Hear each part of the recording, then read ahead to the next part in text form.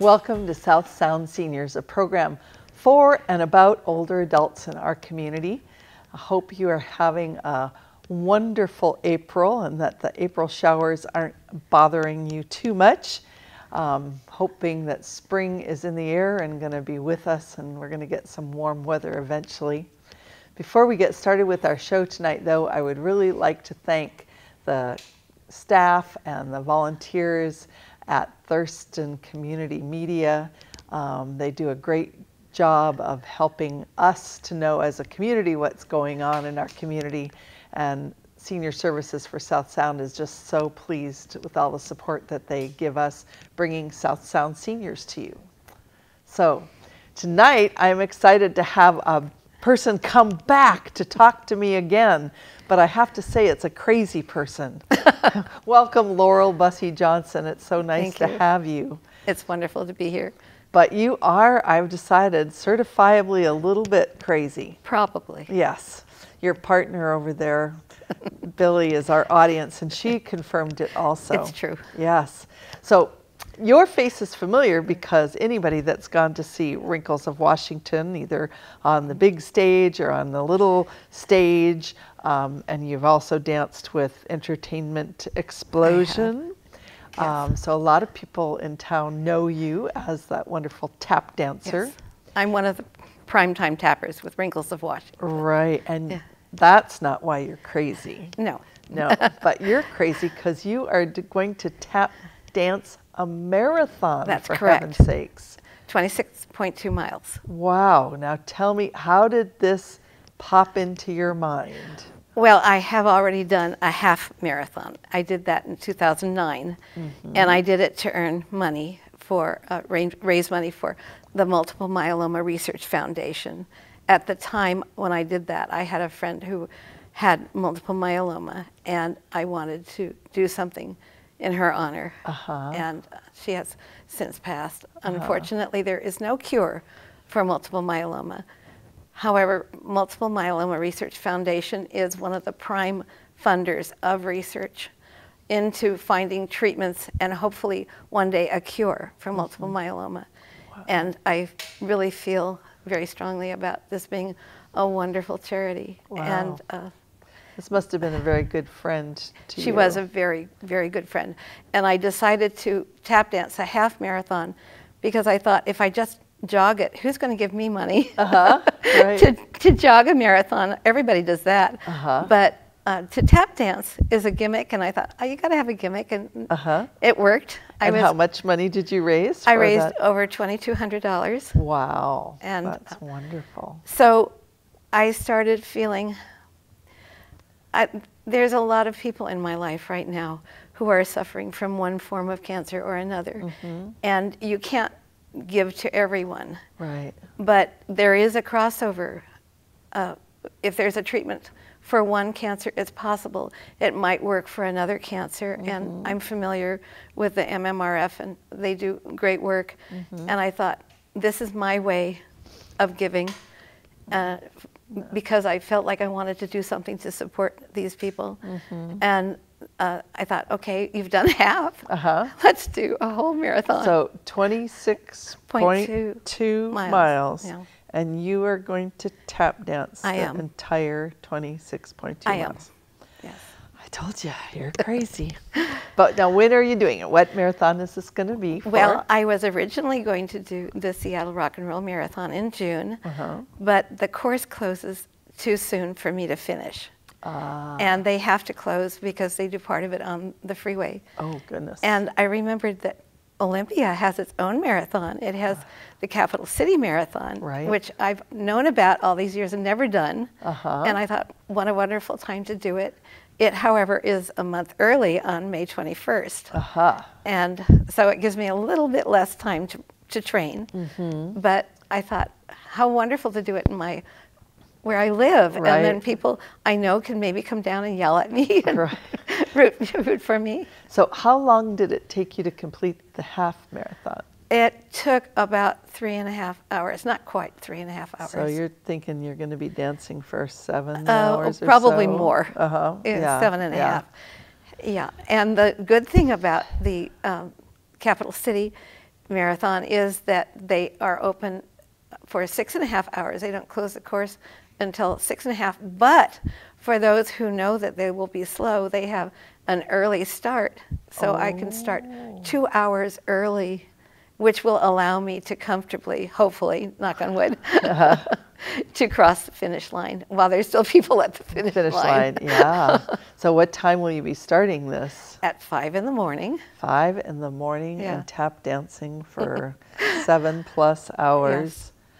My goodness. So you obviously are a jogger, and you have run. I actually did a lot of marathons before I really got into tap dancing. I've done I've done 11 marathons and at least that many half marathons. You are a high energy woman, Laurel. Oh my goodness. But when I started getting into tapping and tapping every day, I didn't have the time to do jogging.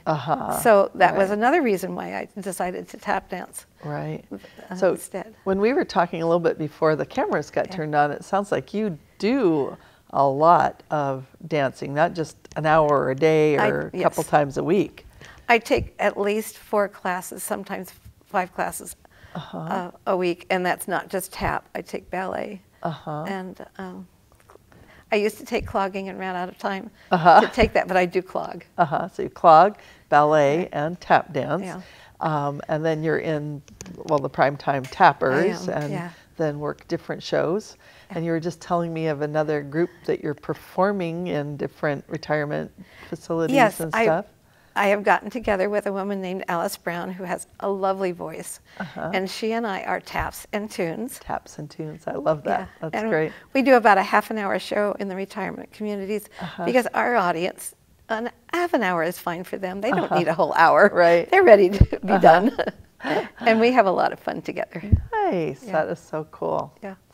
All right, so now for this marathon, you're still trying to raise money for the cancer research. Yes. So how are you going about raising the funds in regards to tap dancing a marathon? Partly here. I'm hoping that people will hear this and say, oh, I could give them $2 or whatever. Right. And that's the interesting thing. And when I did the half last time, that was in 2009, most of the people who donate to me are seniors on a limited income, and they don't have a lot of money. And most of the money that they are designating for charity already have been designated. So, you know, I don't expect if people can give that they give very much, but $2 here or $5 there adds up. And when I was on a team with the Multiple Myeloma Research Foundation team, I had the most donors. I didn't have the most money, but I had the most donors. And I felt that the $5 or $2 that were given to me by people who didn't have very much was equivalent to the $500 that the people who were working, who were getting money from their bosses or coworkers, was the same. Proportionately. Just, you really raised the consciousness of people as you reached out to them for support. So do you have a goal set for this? I have to raise, I'm committed to raising $1,000. And so far I have 880. 880. Wow. Well, you're getting closer. Well, I just happen to have, it's the beginning, middle of the month, and I still have some money left. So I would at least get you to 900. Oh, thank you very much. It's going to a very worthy cause. And once I reach 1,000, I'm not stopping. I hope to continue raising money if I can. Well, that's wonderful. That's cool. And we were also just talking that if people that are listening to the show are interested in contributing, that we will have a envelope at the Senior Center. People could mail things to us at the Olympia Senior Center. And that address is 222 Columbia Street Northwest, Olympia, Washington, 98501. And just make sure the envelope says for the tap dancing marathon crazy person. It doesn't have to say doesn't have to say crazy person. It can just say marathon or tap dancer. Yeah. The people at the Senior Center will know what it's for. Yes. And I really appreciate anything that people have that they can donate. Wow. Pretty amazing. So now I've got the really big question for you. Yes. I know that at the beginning of June, the wonderful Wrinkles of Washington, including the Primetime Tappers, are going to have another great show at the Olympia High School Performing Arts Center. We are Are you indeed. still going to be able to dance when it comes to June 3rd after a marathon in the middle of May? Well, I'm planning on it. Okay. I'm learning the dances with the Primetime Tappers. I sure as heck better be doing them. And you, I mean, last year I seem to remember that you had broke my foot. You broke your foot. Yeah. And it's recovered It enough, has recovered.